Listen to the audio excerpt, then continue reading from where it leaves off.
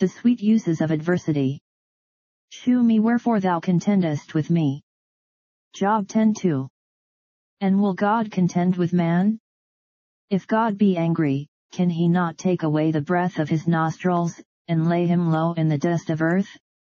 If the heart of the Almighty be moved unto hot displeasure, can he not speak in his anger, and will not the soul of man sink into the lowest hell?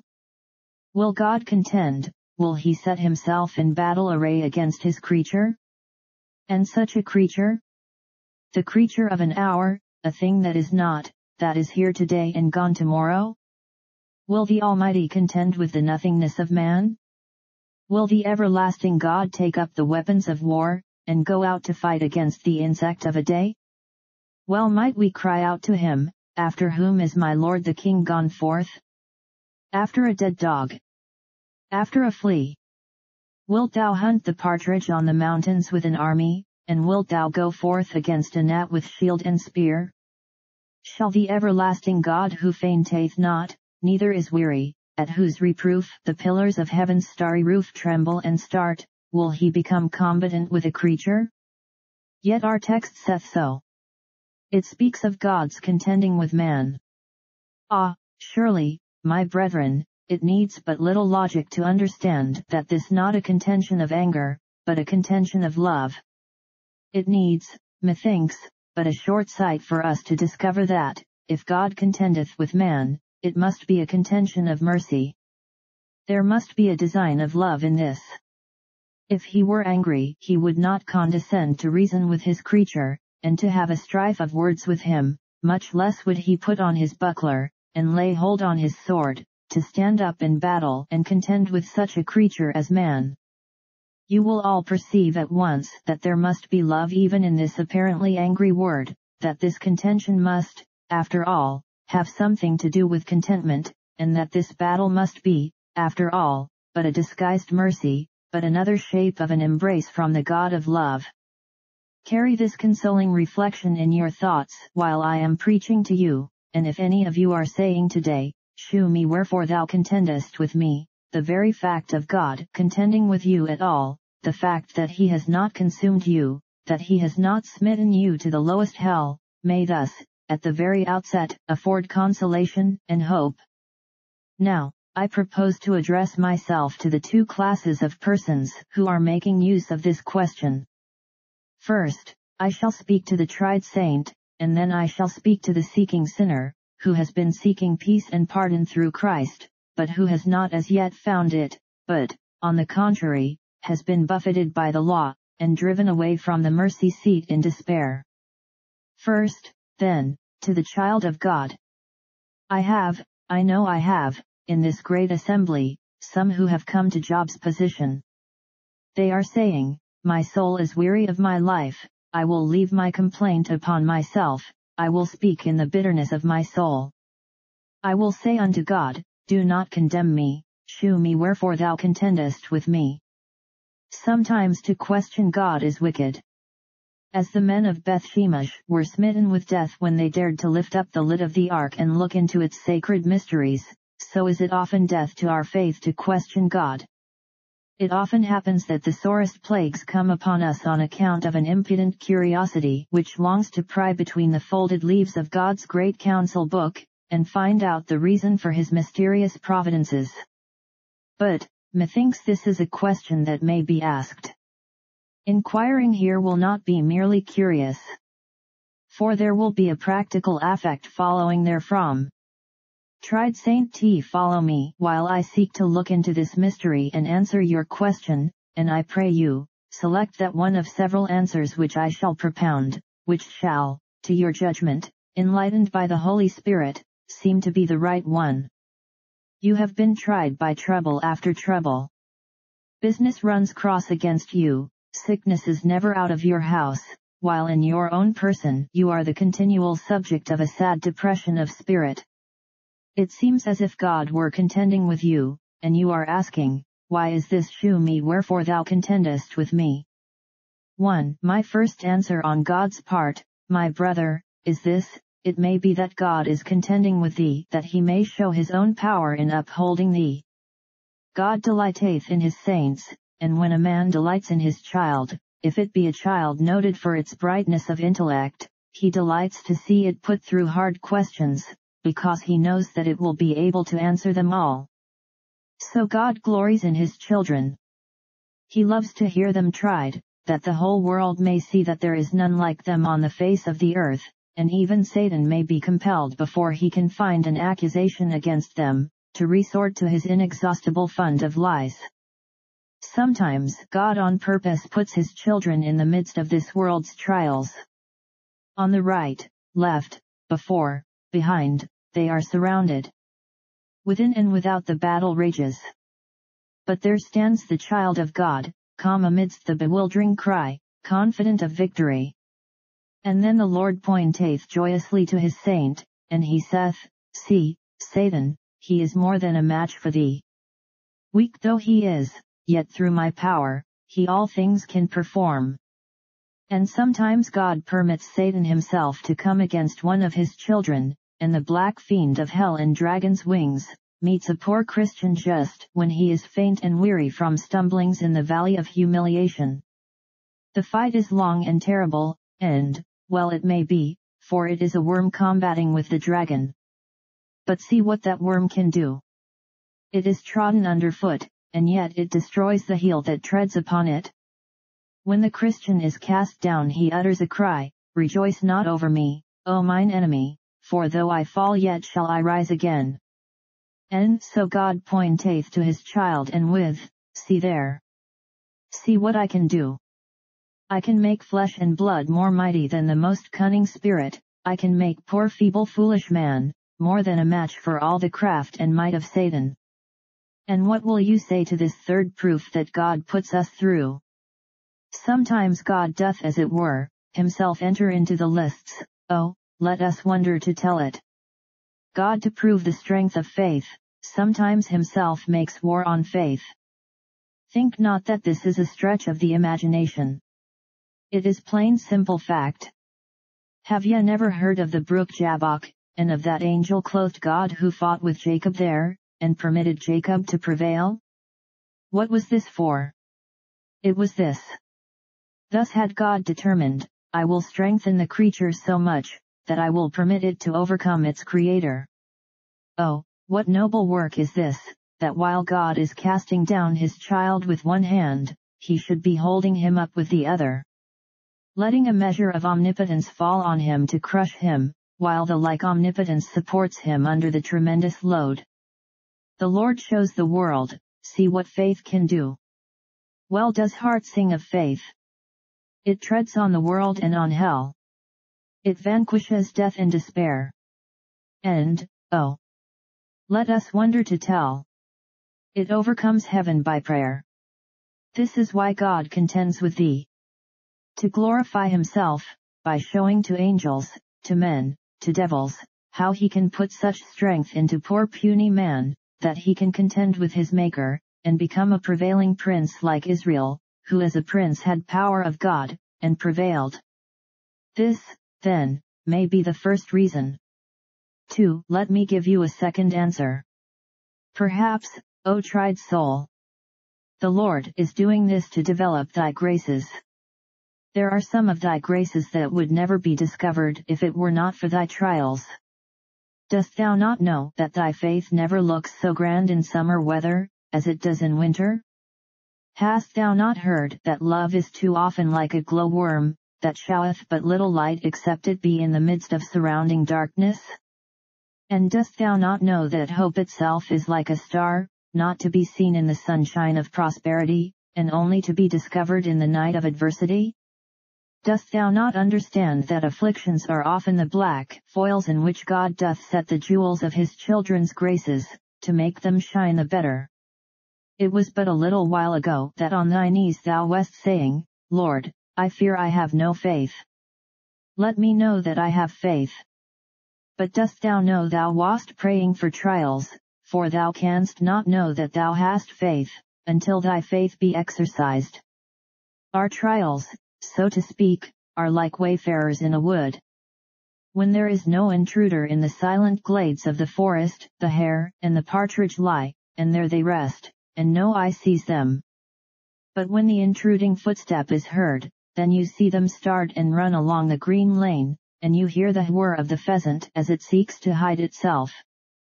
Now, our trials are intruders upon our heart's rest, our graces start up and we discover them. They had lain in their lair, they had slept in their forms, they lead rested in their nests, unless these intruding trials had startled them from their places. I remember a simple rural metaphor used by a departed divine. He says he was never very skillful at birds nesting in the summer time, but he could always find birds' nests in the winter.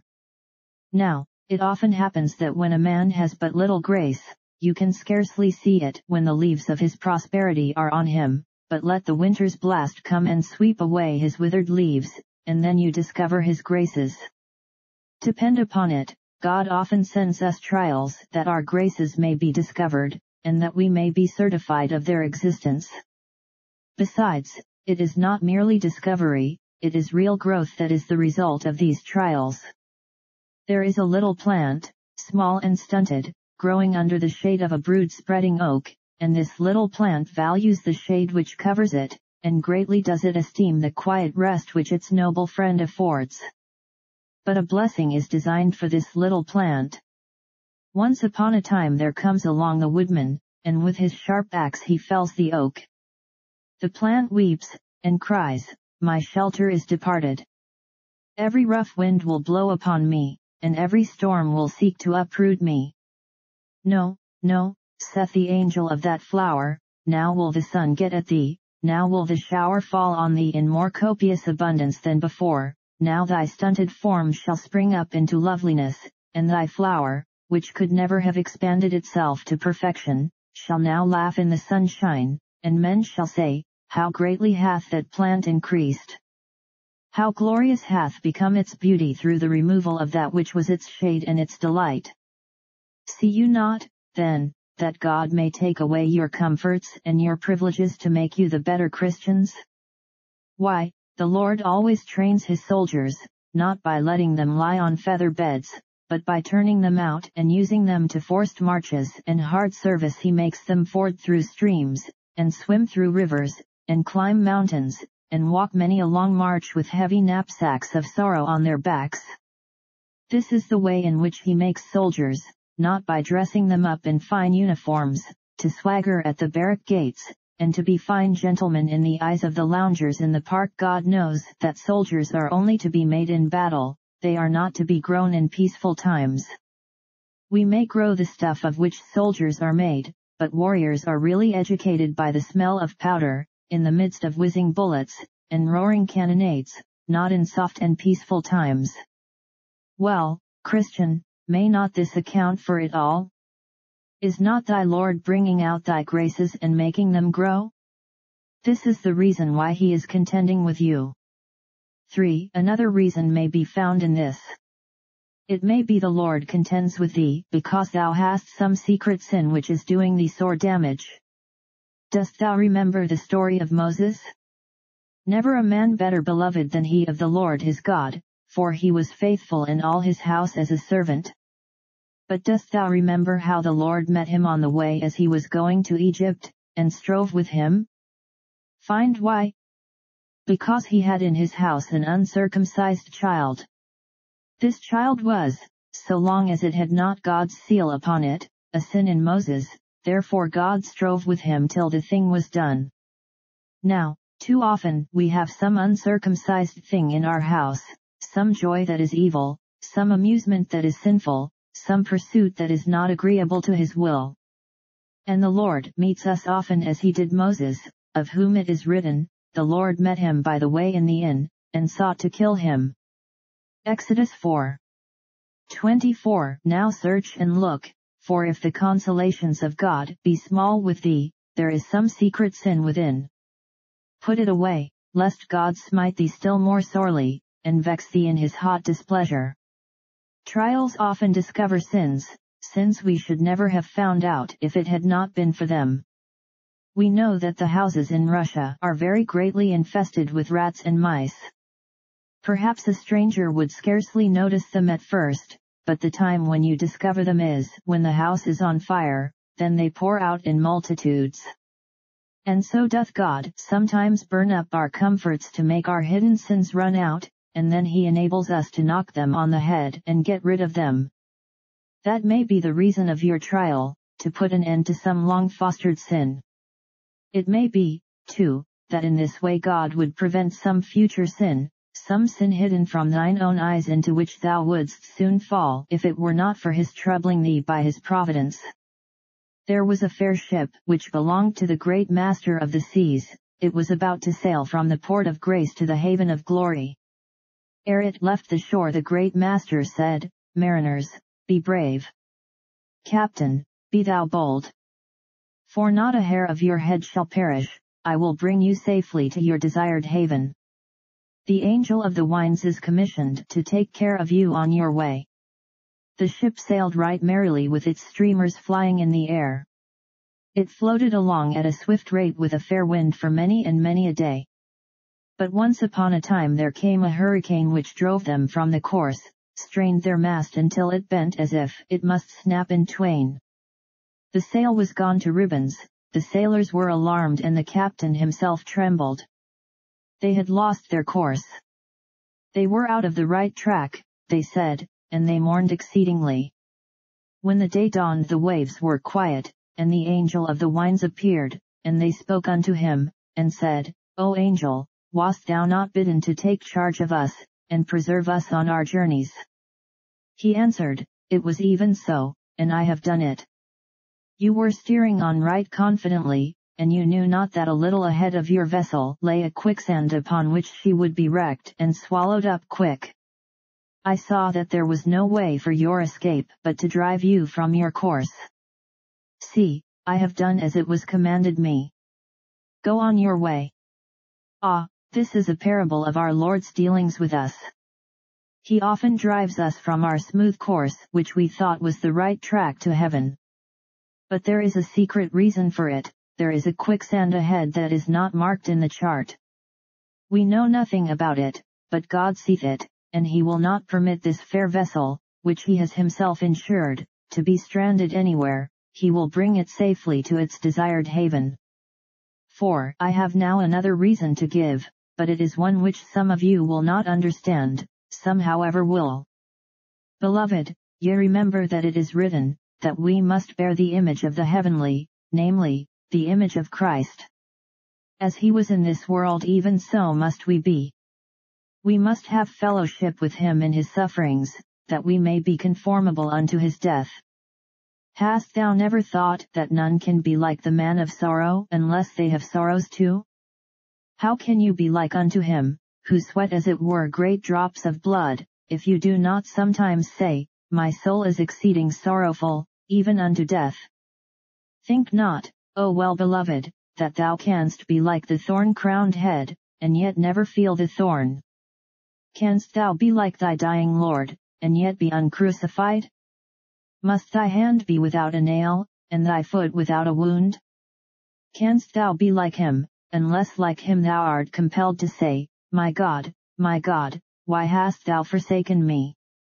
God is chiseling you, you are but a rough block, he is making you into the image of Christ, and that sharp chisel is taking away much which prevents your being like him. Must he who is our head be marred in his visage by reason of grief, and must we forever rejoice and sing? It cannot be. The heirs of salvation, I know from his word, through much tribulation must follow their Lord. Sweet is the affliction which gives us fellowship with Christ. Blessed is the plough that ploughs deep furrows, if the furrows be like his. Blessed is the mouth that spits upon us, if the spittle be from the same cause as that which defiled his face.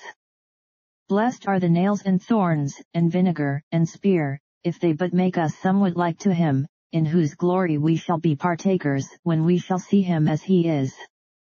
This is a matter which all cannot understand, for it is a path which no unhallowed foot hath trodden, and no careless eye hath so much as seen it. But the true believer can rejoice therein, for he has had fellowship with Christ in his sufferings. 5. To the child of God I shall give only one more reason. The Lord, it may be, contendeth with thee, my brother, to humble thee. We are all too proud, the humblest of us do but approach to the door of true humility. We are too proud, for pride, I suppose, runs in our very veins, and is not to be gotten out of us any more than the marrow from our bones. We shall have many blows before we are brought down to the right mark, and it is because we are so continually getting up that God is so continually putting us down again. Besides, don't you feel, in looking back on your past troubles, that you have after all been best when you have had troubles? I can truly say, there is a mournfulness in joy, and there is a sweet joy in sorrow. I do not know how it is, but that bitter wine of sorrow, when you once get it down, gives such a warmth to the inner man as even the wine of Lebanon can scarce afford. It acts with such a tonic influence upon the whole system, that the very veins begin to thrill as the blood leaps therein. Strange influence! I am no physician, but yet I know that my sweet cup often leaves bitterness on the palate, and my bitter cup always leaves a sweet flavor in the mouth. There is a sweet joy in sorrow I cannot understand. There is music in this harp with its strings all unstrung and broken. There are a few notes I hear from this mournful lute that I never get from the loud-sounding trumpet. Softness and melody we get from the wail of sorrow, which we never get from the song of joy. Must we not account for this by the fact that in our troubles we live nearer to God? Our joy is like the wave as it dashes upon the shore, it throws us on the earth. But our sorrows are like that receding wave which sucks us back again into the great depth of Godhead. We should have been stranded and left high and dry upon the shore if it had not been for that receding wave, that ebbing of our prosperity, which carried us back to our Father and to our God again. Blessed affliction! It has brought us to the mercy seat, given life to prayer, enkindled love, strengthened faith, brought Christ into the furnace with us, and then brought us out of the furnace to live with Christ more joyously than before. Surely, I cannot answer this question better. If I have not hit upon the right reason, search and look, my dearly beloved, for the reason is not far off if ye but look for it, the reason why he contendeth with you. I have thus done with the saints. I shall now turn myself to address the seeking sinner, who is wondering that he has found no peace and comfort. By the way, running a little apart from the subject, I heard a brother saying the other evening in describing his experience, that before he was converted he was never sick, never had an affliction at all, but from the very hour when he became converted, he found that trials and troubles came upon him very thick. I have been thinking of that ever since, and I think I have found a reason for it. When we are converted, it is the time of the singing of birds, but do you know the time of the singing of birds is the time of the pruning of vines, and as sure as the time of the singing of birds is come, the time of the pruning of vines is come also. God begins to try us as soon as he begins to make our soul sing. This is not running away from the subject. I thought it was. It has just brought me to address the sinner. You have come here this morning saying to yourself, "Sir, not long ago I was awakened to a sense of my lost estate. As I was directed, I went home and sought mercy in prayer. From that day till now I have never ceased to pray. But, alas!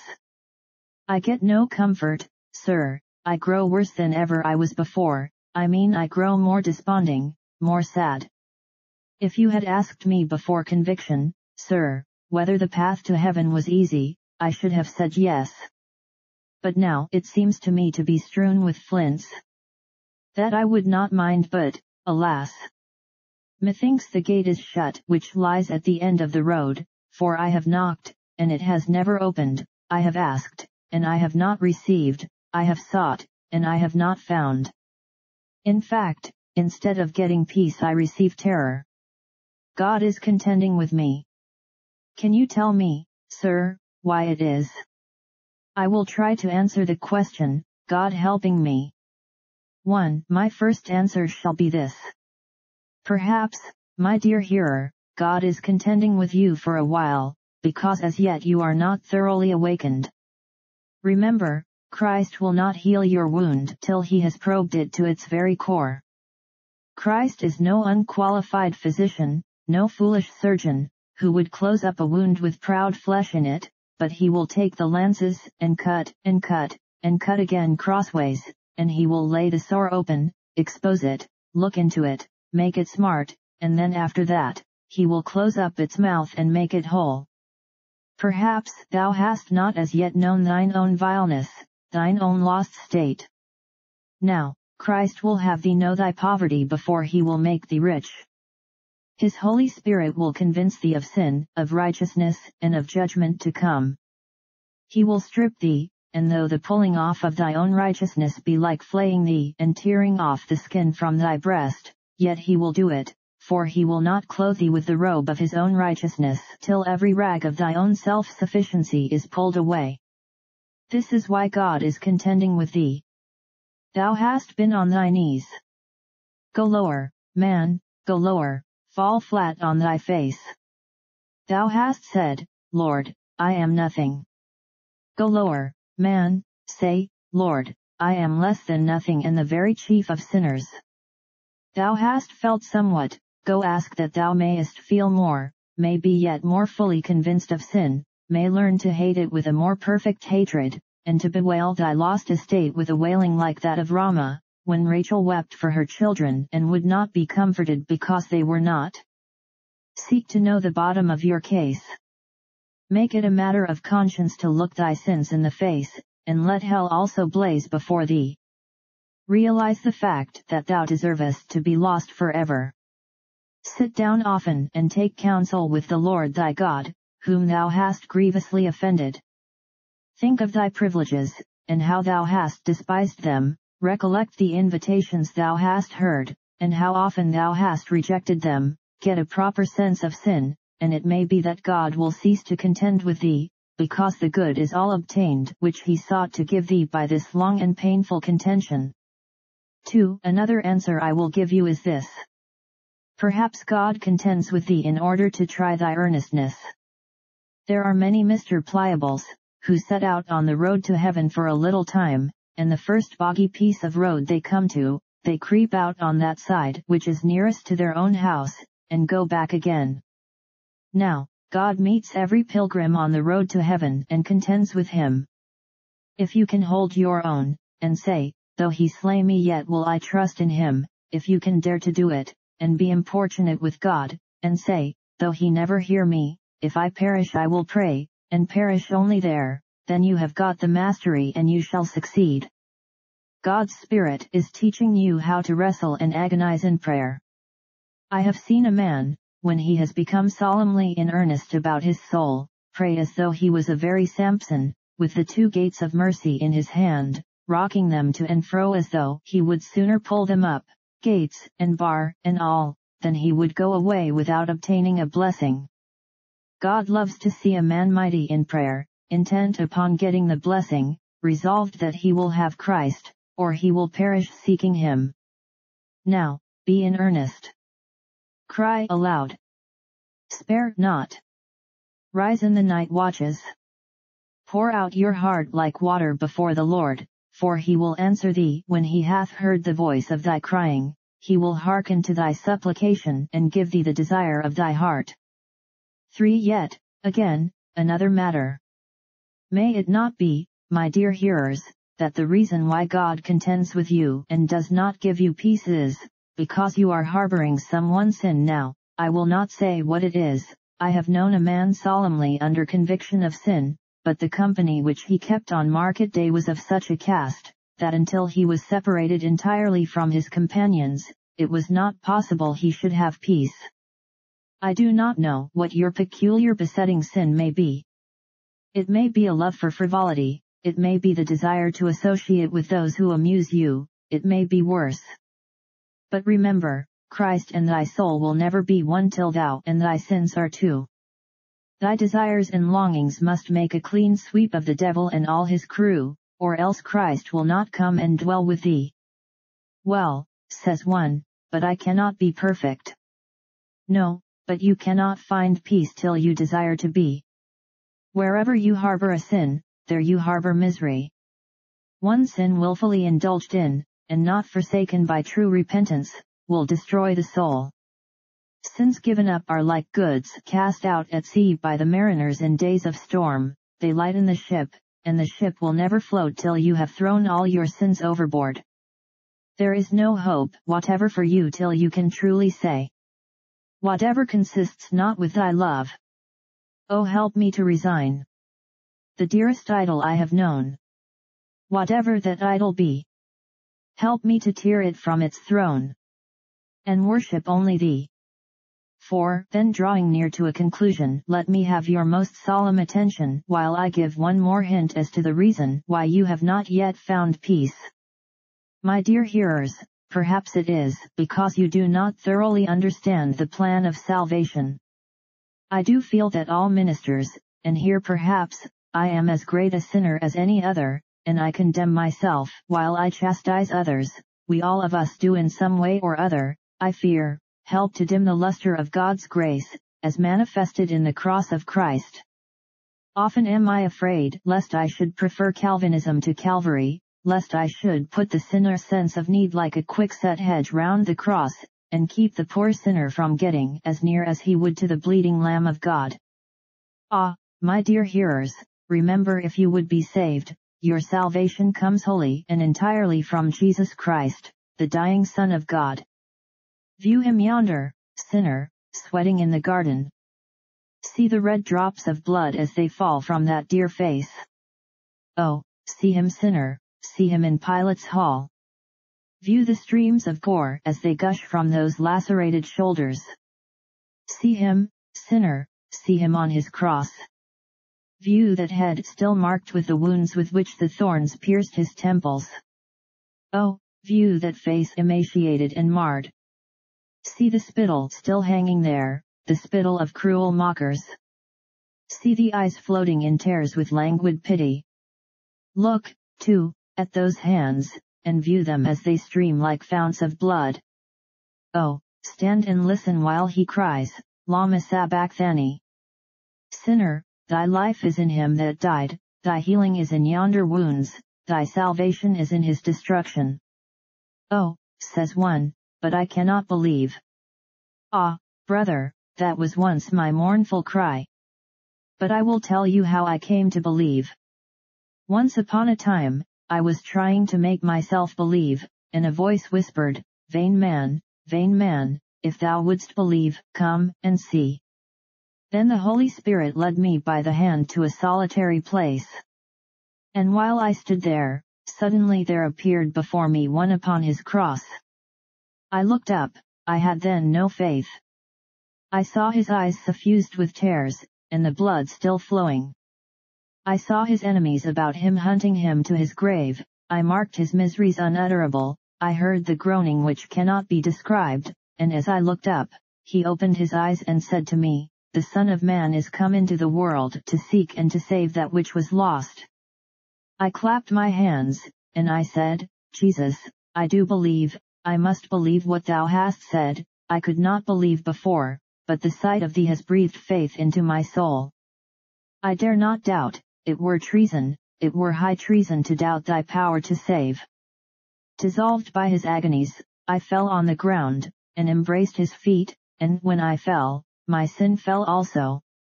And I rejoiced in love divine that blots out sin and saves from death.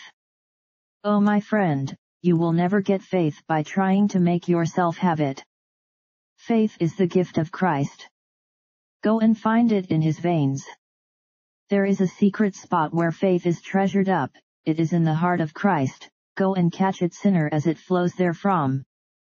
Go to your chamber, and sit down and picture Christ in holy vision, dying on the tree, and as your eye sees, your heart shall melt, your soul shall believe, and you shall rise from your knees and cry, I know whom I may believe, and I am persuaded he is able to save that which I have committed to him until that day.